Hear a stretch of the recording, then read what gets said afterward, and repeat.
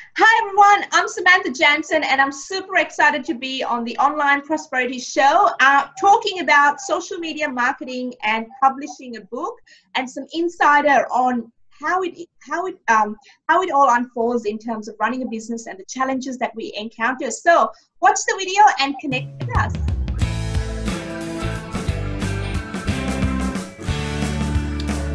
Welcome to yet another exciting episode of the Online Prosperity Show. And today I've brought you the marketing, social media strategist and author, Samantha. Samantha, how are you doing, my love?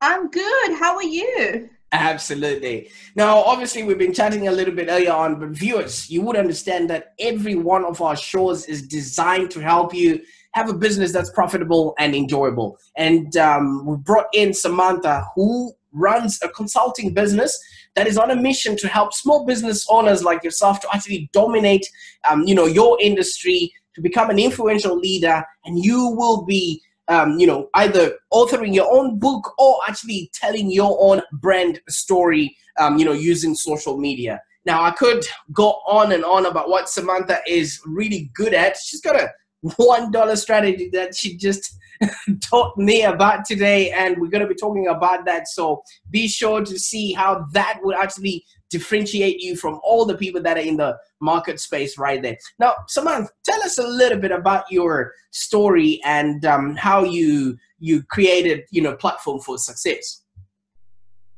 Yeah, great. Look, a platform for success was born at a very interesting time, as I like to call it. So before I stepped into the business world, I actually worked in the corporate 9-to-5 rat race, as I call it, in superannuation. So it was nothing to do with marketing or sales or publishing. 9-to-5 in superannuation, working in the city here in Melbourne. Did that for 9 years. And then when I was pregnant with my son, I went through a big personal life crisis, and I was suddenly, pregnant with a child, had a 3-year-old, and I became a single mom. And at that time, I actually took a hold of, I needed to stop and look at my life. Where was my life headed? Where was my career headed? What was I actually on this earth to do? And what unfolded as a result of that 6 to 9 months on from that, juggling a baby of about 3.5 months and a 3-year-old that had just started kinder, was a business that was born. Now, truth be told, it was actually not Platform for Success that actually I started off with. I started off with an online retail store because my traditional formal educational qualifications are actually in the fashion designing space. So I actually started an online clothing store. And within a few months, I realized that it was actually the whole process that I had put together for this business was not really thought out through. There was no long-term plan. There was no business plan. There was no marketing plan. But I had just jumped in without actually thinking about it long-term. I had jumped in with, I understand the front end of a business. So surely the back end, I can figure it out. I can wing it a bit. I can test and measure and see how it works out. But the truth be told, it was exhausting. It took a toll on me mentally, but also I knew that when I stopped and reflected on it, it was never going to be profitable if I kept going the way I was. So at the time, I actually decided, I think it was about 5 months into that business, I decided to actually get my very first business coach. So took the little money I had in the bank account and invested into something that I thought was going to give me clarity around this particular business. But look, I look back now with so much gratitude, because when I invested that money I had, took it out of the bank account, cut the household budget right down because, I'm tapping into my savings here, and invested into that business coach, what I learned from there was just amazing. Like, I suddenly went, I can see why this business is not working. I can see why I thought I can wing it, but I can't. I need to look at the logistical things from the back end of the business, not just focus on, that nice side of things that we see in business, the front end that looks always cool and is always trending and looks amazing. There was so much happening underneath. It's a bit like when you see something beautiful, it's like, it has been through some rough times before it becomes beautiful. So essentially, Platform for Success was born purely out of the fact that I actually discovered my purpose. And I let that online business go, and I actually worked on myself, and I actually fell in love with social media and marketing as a result of working with my very first business coach. So Platform for Success essentially was born out of that, as opposed to me going, okay, I'm going to start a business called Platform for Success. It was born from that, and hence the reason why I called it Platform for Success, because it was layer upon layer that helped me, understand what success meant to me and how I was going to measure success, and then how that was going to in return help people that I wanted to help, just like myself, in business, because now I had got someone that had given me the tools and I wanted to pay it forward. So hence the name Platform for Success, and essentially that's how it started about 5 years ago. So yeah. Well, congratulations on you discovering your path and actually landing straight on your feet. I mean, all those things, trials and tribulations that were happening within you, most of those things would have stopped you dead in your tracks, and then you'd have just been like, you know what, I'm just better off looking for a job and not worrying about, moving forward with the business, but you soldiered on. Now, is this a normal startup story? As in, do people just go in looking for a business that they think they can do, and then later on figure out, oh no, I think I'm biting a little bit more than I am able to chew here, and then reflect back or get a mentor? Or is this something that was just unique to you? Do you find people with the same story as you are having there right now? Look, I do, to be honest, Prosper, I do. I think there is a two-part to that. So I think one part is where people go, I'm really passionate about doing whatever it is that they're doing, and they go, I'm going to make a business out of it. The other side is very much, you know what, I've been thinking about it, I'm just going to dive in and throw myself into it. So regardless of where their mindset is and how they're feeling emotionally, it's only a very small percentage from what I have seen with all the clients I've worked with, whether they've been established businesses or startups, where they kind of go, okay, this is what I'm passionate about, this is what I love to do. Now, what do I need to look at before I throw myself in? It's a bit like saying, I'm going to the pool. Do I need bathers, or am I going to just throw myself in my t-shirt and shorts? But a lot of people seem to go, I'll just stand at the edge of the pool and then make a decision. Do I need to go run to the shops and get some bathers, or just jump in?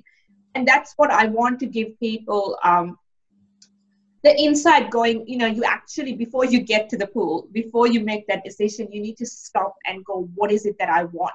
Are you genuinely aware of your purpose? Why on earth are you here? What are you meant to serve? Or are you pursuing freedom, as people call it? But it's not really freedom, because truth be told, when you run a business, you work 10 times harder than when you have a job that every fortnight that money is going to come into that bank account, and you can call in a fake sickie from time to time and you still get the money. Whereas with the business, you don't work, or you are not driven every day, nothing happens. So it is very much, it's a two-part process. I think it really depends on the individual and where they're coming from, what their background is, and where they fit into that equation. So yeah. Absolutely. Because the reason why I asked that question is, right about now, anybody with a pair of sweatpants, a laptop, and, a niche can think they can be an entrepreneur, but there's a whole lot of things that need to be done behind the scenes in order for them to do and have a business that's actually profitable and enjoyable. And I'm glad to hear you went past all of those things, and now you've got, a thriving platform. What would you say is the biggest lesson that, you've learned from what you've just said? I've actually learned that what you see as somebody else's end product is not, how you should start comparing yourself, because, when people see you now, they want to just start off as, okay, how do I start writing a book? How do I start, with social media? But there's a whole backstory, behind there. So what would you say is one of the biggest lessons that you learned from your own personal journey? Yeah, and look, if I could, now that I look back at it, I think along the way I had different lessons, but now when I look at it, 5 years on, I think the biggest turning point for me was hiring a mentor that had achieved what I wanted to achieve on that journey. So over the 5 years, I have had 4 business mentors, all in Australia. And obviously I've invested in countless courses overseas and, trainings and all of that. But in terms of actual business mentors, they've always been either in Melbourne or Sydney. So, where I can fly in and see them kind of thing. And what I found is, as long as the business coach or the mentor is on the same journey of me, so they are helping the audience that I'm aspiring to help along the way, the goals that I want to achieve in 2 years, 3 years, 5 years, they have achieved that, and they're not too far out. Because I did have one mentor, I like to be transparent and very honest.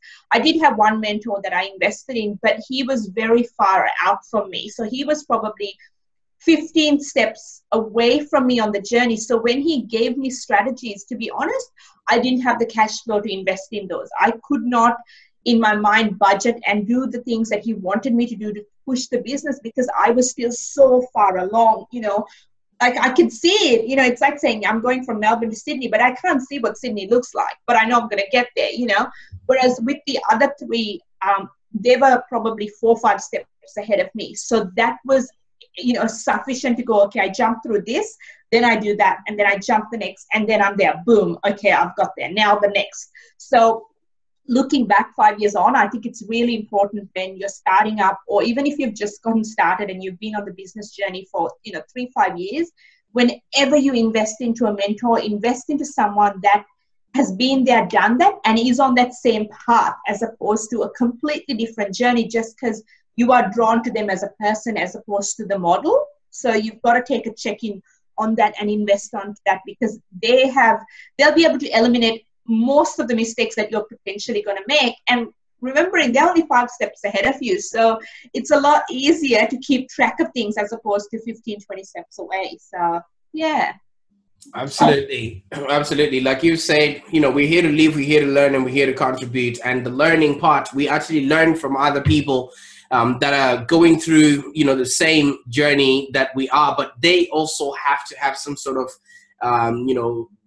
experience, which we haven't yet gotten, which is pretty cool there. So on your platform there, you specialize a lot, with 2 distinct, categories or social media platforms, which is Facebook and LinkedIn. Can you tell me which one out of the blue is your favorite so far?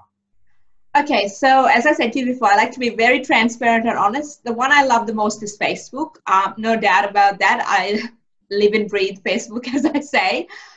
LinkedIn is my second favorite, but together with Facebook and LinkedIn is where I would say, our business thrives the most in terms of generating leads, connecting with audiences, and actually giving them resources. So the sell or the sales pitch or the marketing is a byproduct of us being present, serving, adding value, connecting, and then that happens as a result of that. But Facebook and LinkedIn are the main 2. I mean, I'm on a few other platforms, but we don't actually have a strategy per se that we would openly discuss, because we are still very much using Facebook and LinkedIn to drive the business, but also in terms of building relationships and connecting and, going places. Facebook and LinkedIn are the 2 we're specializing in. So, yeah. Great stuff. Now, just going to Facebook in and of itself. Yeah. A lot of things have changed. The algorithm changes, every 6 months.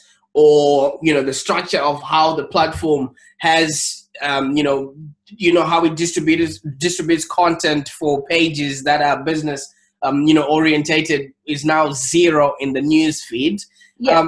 How do I, as a business person, actually then start with Facebook right now, knowing that what used to be free is now a paid platform, and if my business is not generating as much for me to reach out to my audience, how are you advising people to move ahead? Yeah, look, definitely with the latest changes that happened at the start of 2018, people went into a little bit of a meltdown, going, oh my gosh, business pages are not going to be working anymore. What am I going to do? I don't want to have to pay lots and lots of money. yes, business pages in terms of reach has completely dropped, but that doesn't mean to say that you don't need a business page. You still need a business page.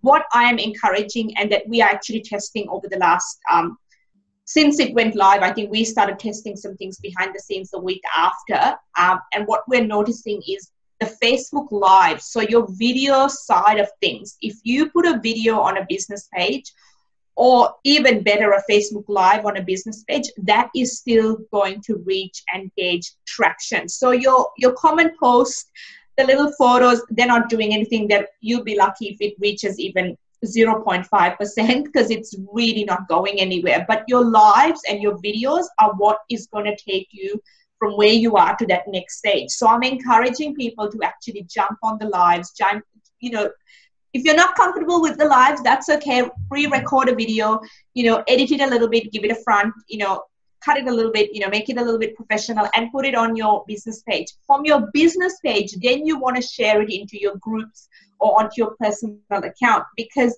that's where then you can build more traction, because you can't eliminate the no business page option, because if you want to run paid ads, you actually need to have a business account linked to a business page. So they're not eliminating that. They're just saying, we don't want people to just keep seeing content. We want them to see value. So step up your game or you lose. And essentially that's what Facebook has done. So to business owners watching and that are curious to know what is the best way forward, you have to embrace video. If you're not going to embrace video, well, you're missing out, and you're leaving money on the table. That's what I say to people. You're offering a service or a product, and if you're not on video, then you're saying, I don't want any more customers. Go away.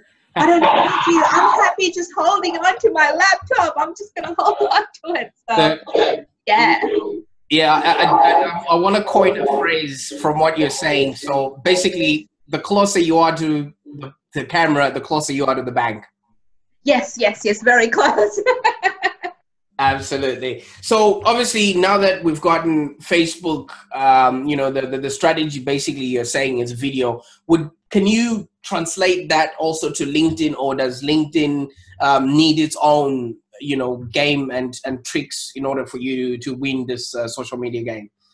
Yeah, so LinkedIn is a little bit different, meaning LinkedIn videos are still just building. They're the slow ones, as I call it. Videos are working on LinkedIn, but not as strong as building relationships. So what I mean by relationships is, first things first, when you reach out and connect with someone on LinkedIn, please send them a note. There's nothing worse than just hitting connect, and there's no note. I want to know why you're reaching out and connecting with me. I want to know, was there something that you saw on my profile, or did you just see a mutual friend? What is it that triggered you to hit the connect button? So on LinkedIn, what I found is the biggest turning point is how you connect, because that first impression matters. First impressions matter when you see someone for the first time, when they walk in, before they even open their mouth and they can say anything, you have kind of gone in 5 seconds. What do I think? Do they look credible? Do I trust them? How do they move? And essentially LinkedIn is the same thing, just on a screen. And that message is where you kind of can say, I want to reach out and connect because of whatever reason. So first things first, the connecting process. The next thing I would say is, a lot of people get hung up on the 500 plus connections that they've got to have. So they just randomly add people. I say, if you're just starting out on LinkedIn, yes, you want to build up to about 500 connections. But the truth is, I made thousands and thousands of dollars in sales when I only had, I think, 200 or 250 connections. So, how do you justify that? It is not about the connections. It's about the content that you put out onto your profile. And I still have a free LinkedIn profile, so I don't even have a premium account. I have not done any LinkedIn ads. We are just about to launch a LinkedIn paid ad campaign for the very first time. And yet we have generated thousands and thousands of dollars purely by reaching out and connecting with people and getting a conversation started. So for example, if you and I connected, I'd say, hey, Prosper, I noticed we had a mutual friend and you popped up and I noticed, you're in the business space doing this. Thought it would be great to reach out and connect with you and possibly chat to you sometimes on how we can help each other's communities out, help each other's following out, coming from a place of truly serving. This is not a promotional space. This is truly, can I give your community value and can you give my community value kind of thing.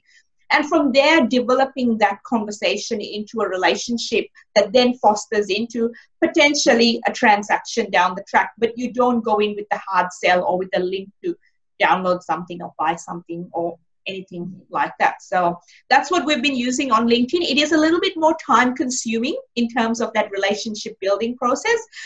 But overall, people feel a lot more trust in that process. And that's what we want to, that's what we want to give them. We want to build that relationship and let whatever comes in time kind of foster along the way and then, help them with their business. So, yeah.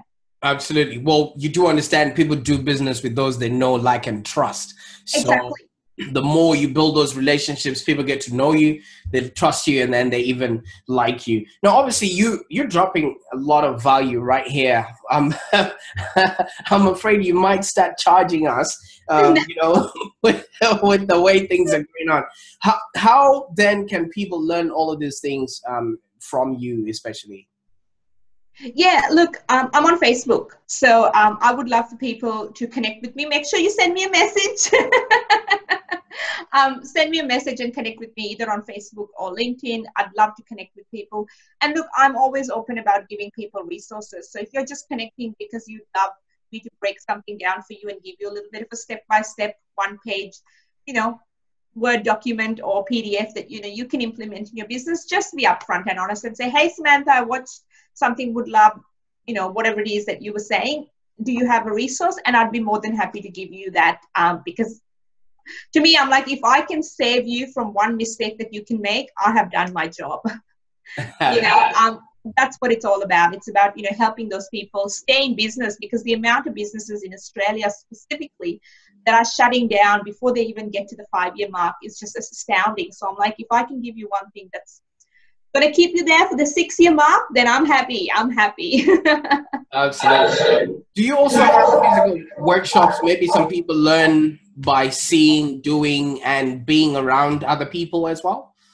Yeah. So in February, we have 2 workshops for people that are looking to write a book. We have an author workshop that runs for about 3 hours, and we actually unpack their story live in the room.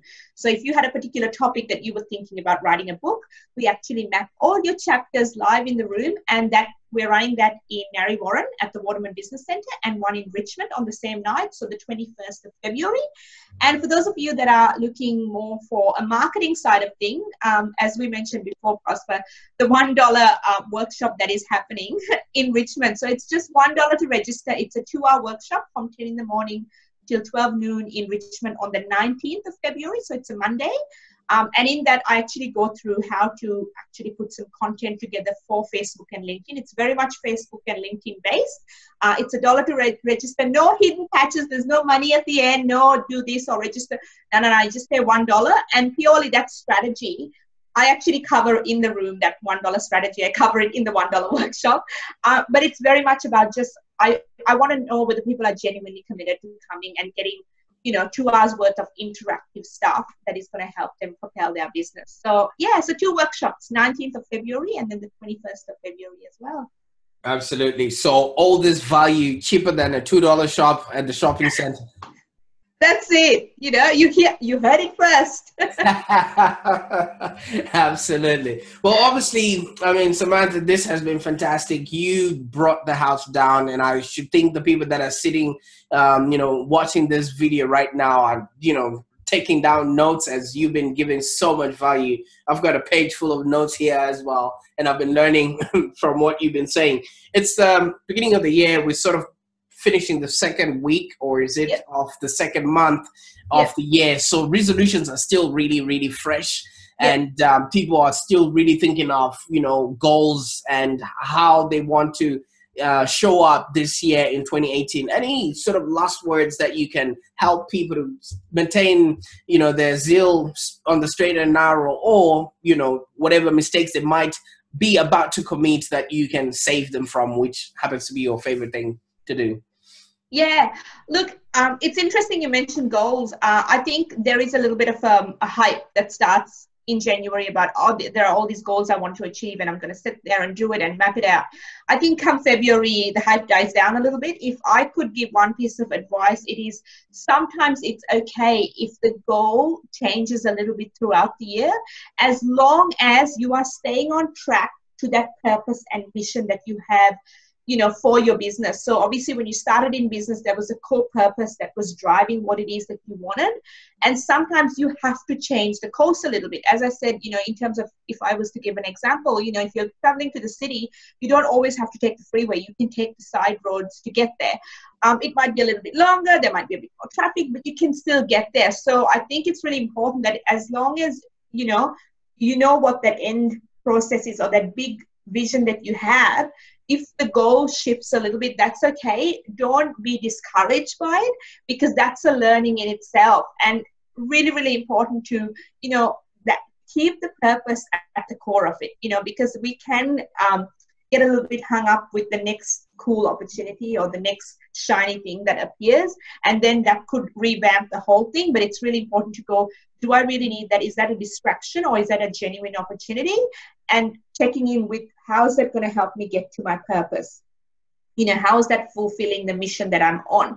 And then if the goal moves, it moves a little bit, that's okay. So, yeah. Absolutely. Wow. Because a lot of people do have what you mentioned there as shiny object syndrome.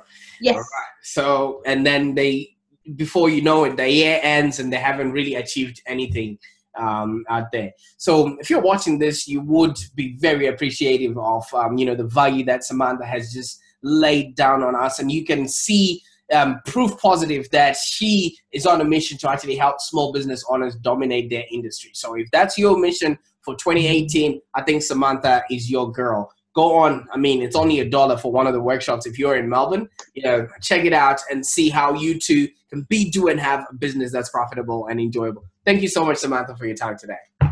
Thank you for having me, Prosper. Really appreciate it. Bye for now. Bye.